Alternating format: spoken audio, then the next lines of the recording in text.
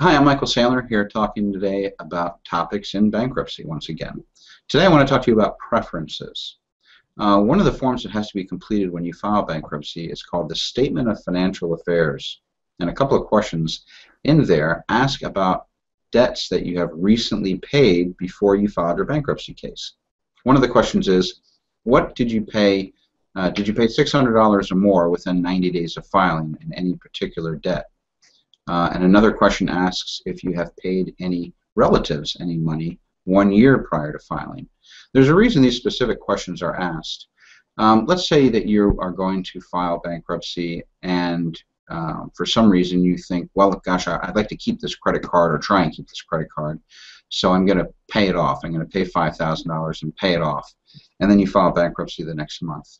Well, you have done a preference. You have preferred that creditor over all the other creditors, and frankly that's not fair.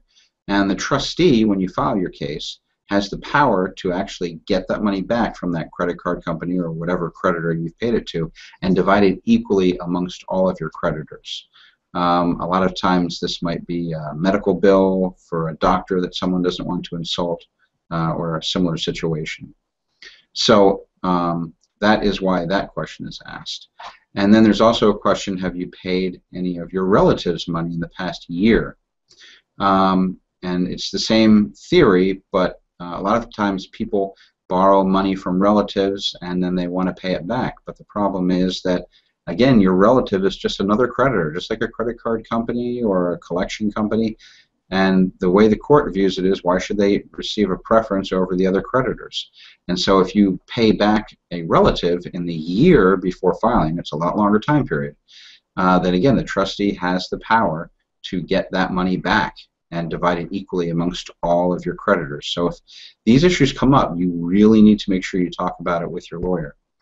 I had an issue the other day where I had a client come in and they borrowed money from a relative to pay off a car because the person that wanted to buy their car didn't want it with a lien on the title. So they borrowed $9,000 from their mother, paid off the vehicle, got the title from the lender, and then sold the car to an individual, got the $9,000 and paid their mother back. Well, that shouldn't be a preference, right? Because the mother was really just paying off the car loan. But that's not the way it worked.